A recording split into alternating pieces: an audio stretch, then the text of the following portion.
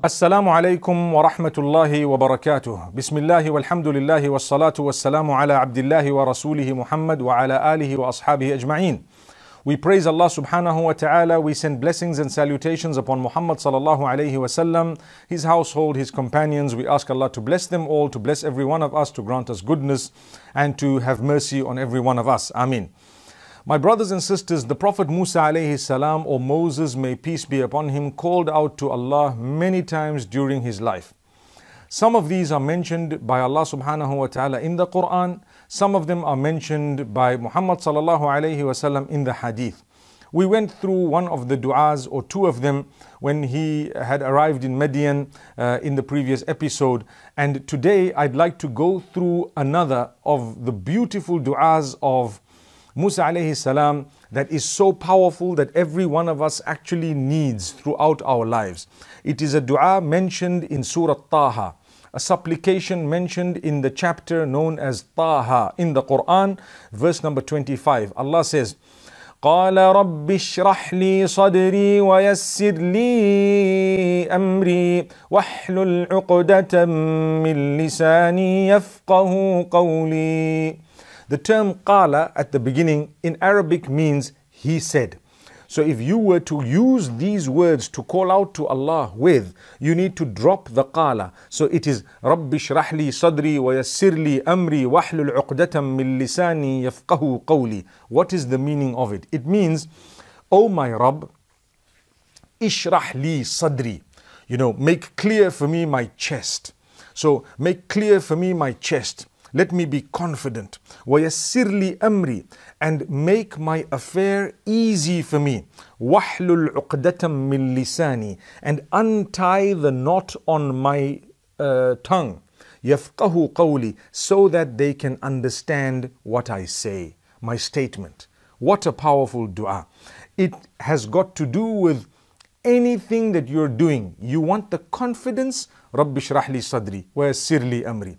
You want Allah to make the affair easy, Rabbish rahli sadri wa yassirli amri. You want to be eloquent, you want to be able to come across in a way that the people can understand what you're saying.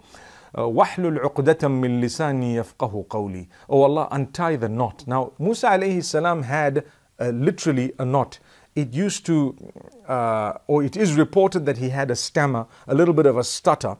And he made a dua to Allah. Oh Allah, you are sending me to the Pharaoh. I need to talk to him. You are asking me to convey your message. I need your help because I stutter.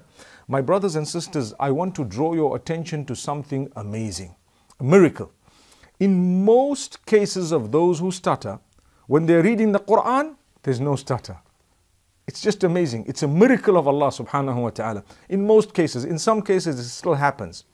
But those who struggle speaking sometimes and they happen to stammer, stutter, etc., they have a problem with, saying the first word, the first few words. When it comes to the Quran, they Bismillahir Rahmanir Rahim, Alhamdulillahi Rabbil Alameen, Ar-Rahmanir Rahim. You would never imagine that this person has a problem speaking. That's a gift of Allah subhanahu wa ta'ala, because it's the message of Allah, it's the words of Allah, especially when you understand the Arabic language, but even for those who don't. So when you're speaking with the words of Allah, Allah makes it easier for you to convey the message because that message belongs to the owner of creation. Subhanallah. This is Musa alayhi salam. What did he say to Allah? Oh Allah, you're sending me to the Pharaoh. Well, I want you to, clear my chest. And like I said, clearing the chest here would refer to many things, but it refers to confidence. It refers to something we all need. I don't want to be nervous. I just want to have a clear chest, I know, and so on. And I want you to make this affair easy for me. Affair meaning what you've tasked me with. This thing, I want you to make it easy for me. This dua, my brothers and sisters, you can apply it and use it in nearly everything that you are doing. You start off your lecture, you can read the dua. You want to start off something at work, you read the dua. You want to start off, you're speaking to someone, you read the dua. You have something to do, you read the dua. You have a task, you read the dua. Rabbish rahli sadri wa yassirli amri wahlul uqdatan min lisani yafqahu qawli. And Allah gave that to him. Allah subhanahu wa ta'ala gave it to him. But there is another part of the dua that we may not call out to, or we may not be calling out to Allah with, because we don't have a brother called Harun. But I want to show you Musa alayhi salam, who had a brother called Harun. By the way, I do have a brother called Harun, mashallah, tabarakallah. But what I make mention of here is Allah says that Musa alayhi salam called out to him even beyond that dua. He says, وَجْعَلْ لِي وَزِيرًا مِّنْ أَهْلِي. Let me have someone with me from my family who can assist me. Haruna akhi, my brother Harun, send him with me. You're asking me to do something, but let me draw the help of my brother Harun. Task him as well with me. Ushdud bihi azri wa ashrikhu fi amri. Let him, you, O Allah, strengthen me through him being with me, and let him come and take part in this affair of mine, so that we can both declare your greatness and glorify you and remember you a lot. For indeed you are watching what we're going through. And after that what Allah says, and this is something that brings tears to the eyes again. قال قد أوتيت سؤلك يا موسى ولقد مننا عليك مرة أخرى. He says, "O Musa, we have given you what you've asked." Amazing. This was almost instant. Where Musa alayhi salam is saying, "Oh Allah, open my chest, in the sense that, clear my chest, make it easy for me, untie the knot and send my brother with me so that we can do this thing here together." And Allah says, "Okay, that's given. Anything else?" Subhanallah. Subhanallah. Allah says, "Okay, that's given. Utita su'lak. Whatever you've asked from me, I've given it to you." That's what Allah is saying. And Allah is saying, we have bestowed upon you favors. This is not the first favor of Allah subhanahu wa ta'ala upon Musa alayhi salam. So Allah is saying, we've bestowed upon you the favors. How many favors have we bestowed upon you? Every one of us, we need to ask ourselves, the favors of Allah that He has bestowed upon us, what are they? How many are they? They are millions, billions, countless. It is part of faith and conviction to consider and to think about what Allah has given you and favored you with, and to search for it, hunt it, find it, and thank Allah for each thing. As many things as you can. That's a way that you will achieve increase, because Allah says, لَإِن شَكَرْتُمْ لَأَزِيدَنَّكُمْ. If you're going to show gratitude to Allah, He will definitely grant you increase. So to show gratitude, search for the gifts, thank Allah for them, and you will see what Allah subhanahu wa ta'ala will do for you. So this was a beautiful dua that Musa alayhi salam made. When he went to the Pharaoh, he spoke so eloquently. I think the Pharaoh, subhanallah, was thrown off his feet. And this is why he felt threatened by Musa alayhi salam. May Allah subhanahu wa ta'ala help us all and guide us in every single way. I want to go through more of the dua of Musa alayhi salam, this beautiful prophet of Allah subhanahu wa ta'ala. He struggled also at the hands of his own people, the Banu Israel. So when it comes to Banu Israel, Allah subhanahu wa ta'ala tells us that they did not obey every instruction of Musa alayhi salam. They always cross-questioned him, they always asked him more, and so on. But Musa alayhi salam sought the protection of Allah from the Pharaoh many times, using different words. Some of these words specifically mention the Pharaoh, in which case we wouldn't be able to use that exact dua because it makes mention of the Pharaoh.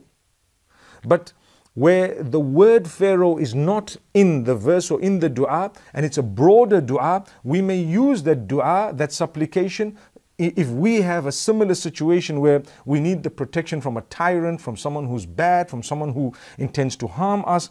Listen to what Musa alayhi salam says. Allah subhanahu wa ta'ala speaks about it in Surah Ghafir, verse number 27. وَقَالَ مُوسَىٰ إِنِّي عُذْتُ بِرَبِّي وَرَبِّكُم مِّن كُلِّ مُتَكَبِّرٍ لَا يُؤْمِنُ بِيَوْمِ الْحِسَابِ. And Moses said, Inni udhtu, I seek the protection in my Rabb, in my Lord and your Lord. I seek that protection in our Lord, mine and yours. We have the same Lord, the same Maker. I seek protection in Him from every arrogant person, haughty person who doesn't believe in the reckoning, the day of reckoning. So two qualities. A person who doesn't believe in the day of reckoning, but they're not haughty, they're not arrogant, and so on. Here, Musa alayhi salam is saying, the one who doesn't believe and he is arrogant, he's proud to the degree that he belittles everyone. He's harming us. He's causing damage. He's trying to cause damage. He's saying, I'm seeking the protection of my Lord and your Lord from people who are arrogant and don't believe in the day. Don't believe in the day of accounting, the day of resurrection. So there's no harm in seeking this protection. In fact, it's healthy. إِنِّي عُذْتُ بِرَبِّي وَرَبِّكُمْ مِنْ كُلِّ مُتَكَبِّرٍ لَا يُؤْمِنُ بِيَوْمِ الْحِسَابِ. This is a dua. May Allah subhanahu wa ta'ala make it for us such that we are protected from those who are arrogant, haughty, those who don't believe. In fact, subhanallah, there are other du'as that we will learn from the time of Muhammad sallallahu alayhi wasallam when we get to those episodes where we will be covering the dua of Muhammad sallallahu alayhi wasallam, and that's going to take up the largest chunk of our series, alhamdulillah. But I promise you there are so many powerful du'as that we would feel that it was tailor-made for all of us. Because you see, the tests of Allah are quite similar in the lives of everyone. The magnitude of the test might be different, but people are tested in a similar way. These are the same tests. You see, I want to draw your attention to something very interesting. My beloved brothers and sisters, especially the younger ones. When we have examinations, O-levels, A-levels, whatever other examinations in South Africa, they call it the matriculant exams, the metric exams, whatever it is, people will tell you generally, if you want to pass, there is a secret. Oh wow, so what's that secret? Past papers. Wow, have you heard that? Past papers. Do as many past papers as you can of geography. Get them from the year 2000 right up to 2018. 18 past papers, 2019, 2020, whatever the year is. Do 20 past papers, and June and November in the case of O-levels, okay? Or A-levels. They'll tell you, do past papers, you'll never go wrong. And then you know what? When you've done all those past papers, the chances are, as you're sitting with your examination, oh wow, there's a small change in the question, but it's appeared somewhere, because those examiners need to ask you about a specific syllabus, right? That syllabus is contained, right? So the questions they're going to ask you, if you've covered so many years of past papers, you've covered the syllabus. And it might be a slight difference in wording, a small difference in angle, if it's mathematics, difference in the numbers, but the gist of the question is the same. And you say, wow, I did this just now, this morning I did it, and you're happy, smiling, the examiner, the invigilator might think you're cheating. Can I tell you the example I'm giving you? With Allah subhanahu wa ta'ala, He has given us all the past papers we need to pass our exam. These are past papers. He's telling us about the prophets. He says, look, they had issues, they had problems. This is how they dealt with them. Your problems are smaller than theirs. Do you have the time to go through these past papers? If you do, good luck to you. You're going to pass them. If you don't, bad luck. You're going to struggle. You might fail, come back to repeat your exam. You fail again, come back to repeat your exam until you've done enough papers that are current, that you wrote and failed and you got the experience and you came back. This is a gift of Allah subhanahu wa ta'ala. So my brothers and sisters, it's a beautiful way of looking at things, that Allah subhanahu wa ta'ala bestows favor upon us by telling us what happened to others. And this is why the hadith of the Prophet ﷺ, he always speaks about how important it is to look at those who have less than you, so that you can appreciate what you have. Musa alayhi salatu wasalam is seeking the protection in Allah from the pride and the haughtiness of those who are haughty and the wrongdoers, etc., etc. And Allah subhanahu wa ta'ala gave that to him. Now, there is another dua that Musa alayhi salatu wasalam has made, and this dua is to do with the seeking of forgiveness for himself and his people, where he says, أنت ولينا فاغفر لنا وارحمنا وأنت خير الغافرين. Surah Al-A'raf, verse number 155. He says, Oh Allah, you are our protector, so forgive us and have mercy on us, for you are the best of those who forgive. You are the best of those who forgive. So he's seeking the forgiveness of Allah. We also need to seek the forgiveness of Allah. In another verse, Allah says, that Musa alayhi salam said, رب اغفر لي ولأخي وأدخلنا في رحمتك وأنت أرحم الراحمين. Verse number 151 of Surah Al-A'raf. O my Rabb, forgive me and my brother and enter us into your mercy, for indeed you are the most merciful of those who have mercy. Arham ar-Rahimin. Anta khayrul ghafirin.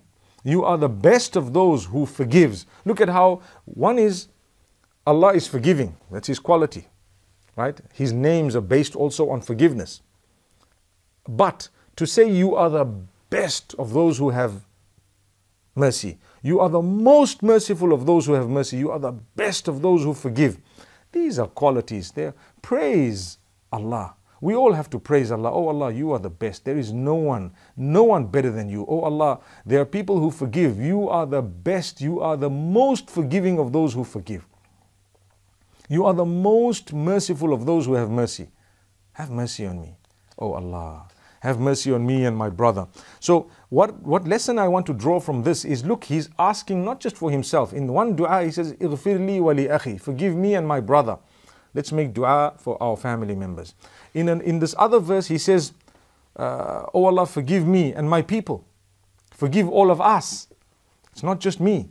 So this goes to show that, we're concerned about the mercy of Allah subhanahu wa ta'ala, not just for us, but for all those around us. And this is why Allah says, Musa alayhi salam continues, he says, وَاكْتُبْ لَنَا فِي هَذِهِ الدُّنْيَا حَسَنَةً وَفِي الْآخِرَةِ إِنَّا هُدْنَا إِلَيْكَ. The dua is as follows, وَاكْتُبْ لَنَا فِي هَذِهِ الدُّنْيَا حَسَنَةً وَفِي الْآخِرَةِ. O Allah, write for us goodness in this world and the next. That's the dua. وَاكْتُبْ لَنَا فِي هَذِهِ الدُّنْيا حَسَنَةً وَفِي الْآخِرَةِ. O Allah, write for us, decree for us goodness in this world and the next. The dua stops there. Right? Inna hudna ilayka is separate from the dua. So this is an amazing wording, because it was thousands of years prior to Muhammad sallallahu alayhi wasallam, and the man is making the same dua that is mentioned in the Quran, and it's something we're asked to call out to Allah with. And I'm mentioning that in a moment. But it means, oh Allah, we want two goodnesses in this world and in the next. I believe that there is another world to come. So I don't want you to solve my problems only for this world, but I want you to resolve my matters for this world and for the next. Both of them. This dua is powerful because it shows that you believe in the hereafter. It shows that you're concerned about the hereafter. So now let's fast forward to Muhammad sallallahu alaihi wasallam's time. Surah Al-Baqarah, Allah subhanahu wa ta'ala speaks about it, verse number 200 and 201, where He says, وَمِنَ النَّاسِ مَنْ يَقُولُ رَبَّنَا آتِنَا فِي الدُّنْيَا وَمَا لَهُ فِي الْآخِرَةِ مِنْ خَلَاقٍ. He's speaking about Hajj and the people who make dua in Muzdalifah and the people who are making dua during the season of Hajj. And he says, these people are saying, or from among the people there are those who say, oh Allah, grant us in the dunya, in this world, and they have no portion of the hereafter. Nothing. So they forget to ask about the hereafter.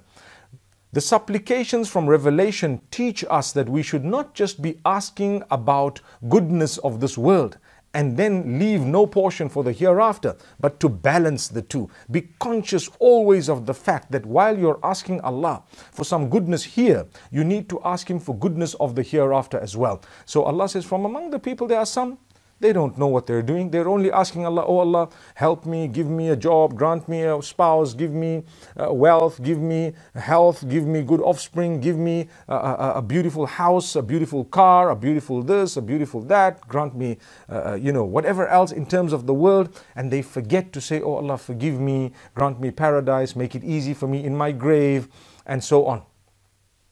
So the very next verse, Allah speaks about the ideal. Allah says, وَمِنْهُمْ مَنْ يَقُولُ رَبَّنَا آتِنَا فِي الدُّنْيَا حَسَنَةً وَفِي الْآخِرَةِ حَسَنَةً وَقِنَا عَذَابَ النَّارِ أُولَئِكَ لَهُمْ نَصِيبٌ مِّمَّا كَسَبُوا وَاللَّهُ سَرِيعُ الْحِسَابِ. From among the people are those who say, O our Rabb, grant us goodness in this world and the next, and save us from the punishment of the grave. وَقِنَا عَذَابَ النَّارِ. Save us from the punishment of the grave. Allah says, those are the ones who will achieve a portion of what they have earned. So this is a beautiful dua. Why? It's divided into three. Two of them regarding the hereafter, and the one portion regarding this world. Subhanallah. If you're dividing this dua into three, رَبَّنَا آتِنَا فِي الدُّنْيَا حَسَنَةً وَفِي الْآخِرَةِ حَسَنَةً وَقِنَا عَذَابَ النَّارِ. O Allah, grant us goodness in this world, grant us goodness in the hereafter, and save us from the punishment of the grave. You would realize these two are connected to the hereafter. And this one here is connected to this world.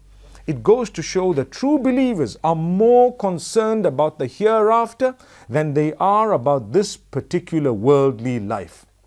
So I would like Jannah, you would like Jannah, we would all like paradise. But in the interim, we need a few things here. We will endure. The richest of people have problems. The poorest of people have problems. The most handsome and pretty of people have problems. The most healthy of people have problems. These issues shall remain. When you get to the hereafter, no more problems. Why? You believed, you sought Allah, you did the right thing, and you entered Allah's mercy.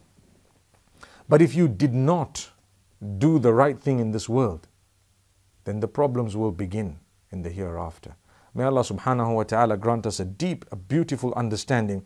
This is why this dua has brought together so much of goodness. رَبَّنَا آتِنَا فِي الدُّنْيَا حَسَنَةً وَفِي الْآخِرَةِ حَسَنَةً وَقِنَا عَذَابَ النَّارِ. You know, when we go to Makkatul Mukarramah and we're doing the tawaf of the house of Allah subhanahu wa ta'ala, it's a sunnah at a certain stage between the Rukn Yamani and the Hajar Aswad, which is the last part. You see, the Kaaba is like a box, right? Slightly rectangular. Some say it's exactly square, but it's not exactly square. Its shape, okay? The last part of it, as you're circumambulating, the sunnah is رَبَّنَا آتِنَا فِي الدُّنْيَا حَسَنَةً وَفِي الْآخِرَةِ حَسَنَةً وَقِنَا عَذَابَ النَّارِ. O Allah, grant us goodness in this world, grant us goodness in the hereafter, and save us from the punishment of the grave. The punishment of the grave, if you are saved from it, what is to follow is going to be easier and lighter. If you're not saved from it, what is to follow is going to be worse. May Allah subhanahu wa ta'ala grant us savior from the punishment of the hereafter. So today what we learned is, we don't just pray for ourselves, we pray for others as well. We always look at the qualities of Allah subhanahu wa ta'ala and we call Him with the best of those names. You know, He is the best of those who have mercy, etc., etc. And also, when we call out to Allah, don't just call out for this world, but call out for the hereafter as well. Here is Musa alayhi salatu wassalam. Imagine, he called out to Allah using similar words as Muhammad sallallahu alaihi wasallam later on. Similar words as those that Allah tells us to use during the period of Hajj. And not just during the period of Hajj, but these du'as should be with us every single day. It's amazing how some of the Imams actually say, even in tashahhud, when we're sitting and we're finished with our salawat upon the Prophet sallallahu alaihi wasallam, it's a time to make dua. We say, Allahumma inni zalamtu nafsi dhulman kathira. Oh Allah, I have wronged myself in a great way. Wa la yaghfiru dhunuba illa ant. And none forgives sins besides you. Faghfirli maghfiratan min indik. So forgive me, a forgiveness from yourself. Warhamni innaka antal ghafurur rahim. And have mercy on me, for indeed you are the most forgiving, most merciful. Some of the scholars actually say you can add to that, Rabbana atina fid dunya hasana wa fil akhirati hasanatan wa qina adhaban nar. And some say you can actually replace it with that. All of that is beautiful because they're all dua taught to us by Rasulullah sallallahu alayhi wasallam. And these are du'as seeking forgiveness, seeking help. When you seek forgiveness, automatically you are asking for a good hereafter. So we ask Allah subhanahu wa ta'ala to bless every one of us. My brothers and sisters, I'm excited about the next episode. By the will of Allah subhanahu wa ta'ala, we're going to go through these supplications from Revelation in order for us to all benefit. Until then, أقول قولي هذا والسلام عليكم ورحمة الله وبركاته.